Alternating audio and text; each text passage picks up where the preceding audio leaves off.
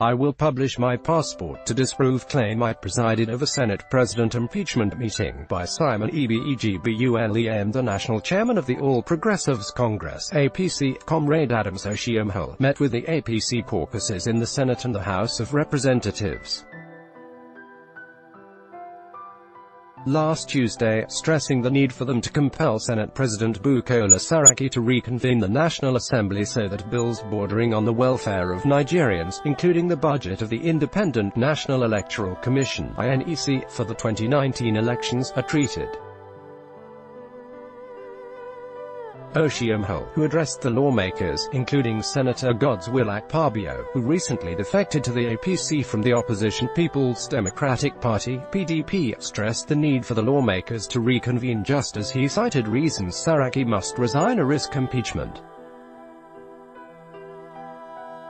The party chair commended the APC lawmakers for remaining steadfast in a period he described as tempting moments, said the party's recent victory in Bauchi, Katsina and Kogi by-elections had further reinvigorated it despite the defection of some members to the PDP.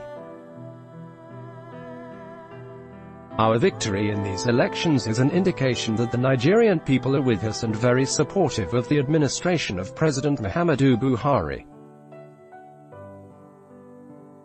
I said this meeting is historic because this is the first time we are having our National Assembly members under one roof to have a conversation about the party. The election of these three lawmakers, a week or two after the drama of defections, is the tonic we need to reassure us that the Nigerian people are with us. These are very, very tempting moments, but as believers, those who have faith will overcome temptation, and after the storm the weather will be clearer, he said. On the defections from the ruling party at the federal level, Oshiomhole stated, "I have said before now that people always say they don't know the difference between the APC and the PDP, but I want to say that, with time, the difference will be clear. I had wondered aloud how we're going to be able to sustain a political party which ought to be built and formed on the basis of shared ideas, shared values, shared commitment, how we could have a political party in which we have the far right, the far left, the communist, the fascist. Obviously it is just a matter of time that water will find its level. Those who don't fit into the ideas that bind us together as a progressive party, it is just a matter of time that they will fall off. And those who believe in it will stay, and those who are not yet in it will move in. I believe this is beginning to happen, and, over time, our party will be stronger for it." Saraki manipulating the media, he went on. The purpose of today's meeting can be categorized into two. The first is for us to meet and let the world know that we now have 56 APC senators, that is more than half, a simple majority of the entire numbers of the Senate. Our party is still in charge in terms of commitment, in terms of the resolve to keep faith with the Nigerian people. In the House of Representatives, similarly, we have an overwhelming majority. Out of a total of 360, we have 196 members of the House of Representatives. Apart from that, we have 22 governors out of 36. Second, it is now increasingly clear that those who have attempted political suicide are haunted by their own actions. Even when the shadows are chasing them, they will insist that it is APC that is chasing them. Yesterday morning, I traveled to the UK and I saw some stories to the effect that I was presiding over a meeting at Aso Drive. This is the handiwork of those social media warriors, and those who have murdered sleep politically have chosen to hire young people, social media guys, to post all kinds of untruth and create confusion. Fake news is beginning to be the order of the day, just to create confusion. I got a little worried when otherwise reputable media houses also joined on the basis of unverifiable facts, got carried away by those who have vested interests to report without minimum effort to establish the facts. They allege that I presided over a meeting with senators last night. I will not ask them to retract the news. The way to discredit any media is to put out the truth, because the power of the pen is potent. Fortunately, I was not around and therefore I could not have participated in any meeting at Asso Drive.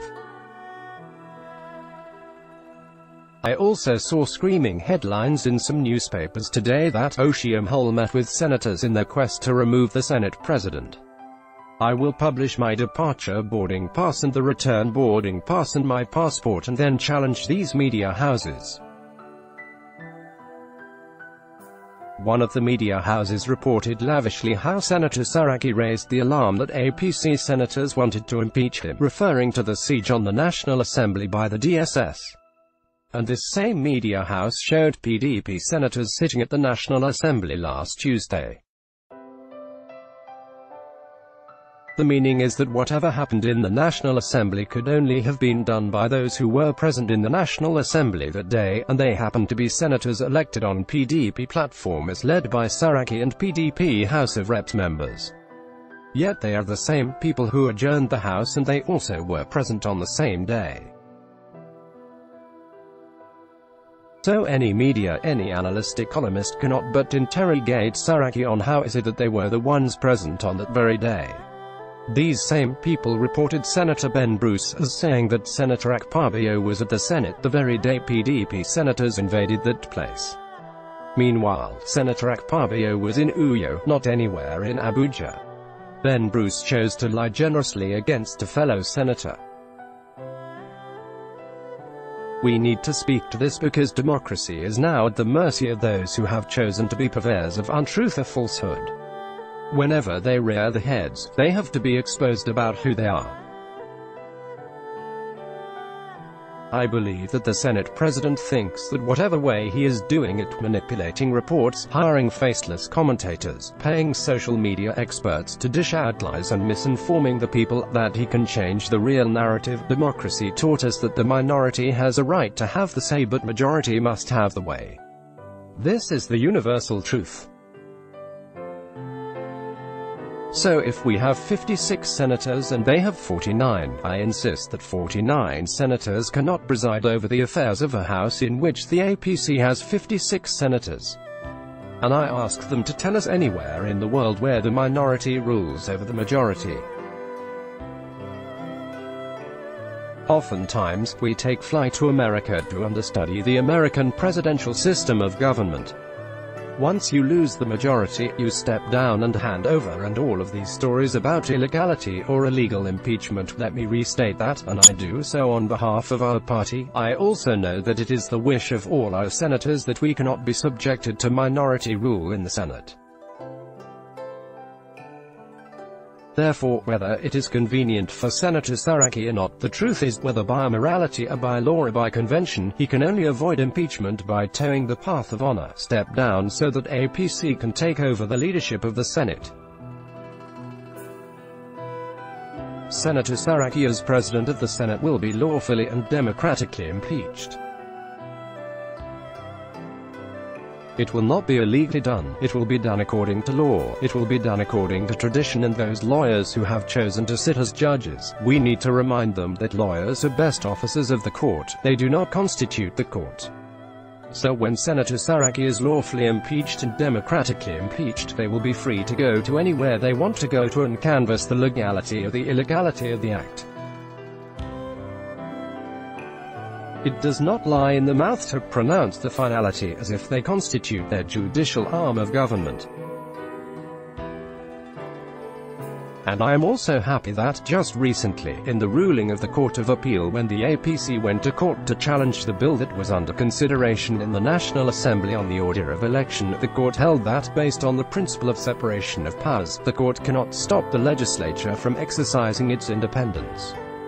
To all those people who are wasting the time believing that they can go and file dubious cases in court, therefore, the Senate can exercise the fundamental right to determine the leadership. This morning, I saw that some people went to court to stop the Senate President from being impeached. That will be an exercise in futility because the court cannot impose on the Senate who leads them. Why NAS must reconvene? We have many very important issues which require the National Assembly to deliberate on, those issues that were pending when the two presiding officers hurriedly adjourned without exhausting the calendar. The National Assembly was due to adjourn on Thursday, but in the wisdom of the presiding officers they chose to adjourn on Tuesday. The result is that we have serious pending issues that require deliberations by the National Assembly. They include the issue of approval of foreign loans, without which this year's budget cannot perform, the issue of the supplementary appropriation for YNEC environment for the budget, without which YNEC's capacity to conduct elections in 2019 will be in jeopardy. I want to appeal to all our senators and members of the House of Representatives that your commitment to the Nigerian project, your commitment to the sustenance of democracy, your commitment to ensuring that the promises made by the APC are themselves enough to compel you to do anything you can do lawfully to get the National Assembly reconvened so that these and other weighty national issues will be deliberated upon and appropriate decisions reached, so that Nigeria government is not shut down. If we do not take such steps, and to the extent that government cannot spend money that has not been appropriated, we now face the risk of government shutdown. Members of the governing party, we will do what will prevent government shutdown that will be injurious to our national interest and of course injurious to Nigerians. Speaking also at the occasion, the Deputy Speaker of the House of Representatives, Yusuf Suleiman Lassan, and the Majority Leader of the House, Femiji Gbajabiamila, assured that the APC caucus in the House would ensure that the National Assembly reconvenes so as to push the agenda of the party. On his part, the Majority Leader of the Senate, Senator Ahmed Lawan, congratulated fellow APC lawmakers for remaining steadfast, for being there for this party when it needed you most. Lawan added, "We have been yearning for the National Assembly to reconvene. We are insisting that the National Assembly reconvenes and reconvenes quickly so that we pass the budget request of Mr. President for the Independent National Electoral Commission (INEC) to start preparations for the 2019 general elections. We also need to pass the request for the federal government to collect loans from foreign countries, which will be the only basis for the funding for our capital projects. Not to do that will amount to sabotage, because we are in a critical time. If we don't pass the budget request, it serves the PDP very well, but it does not serve us at all. It negates what we stand for and of course could spark a constitutional crisis if INEC is not able to conduct elections in 2019. So we insist that the National Assembly reconvenes immediately.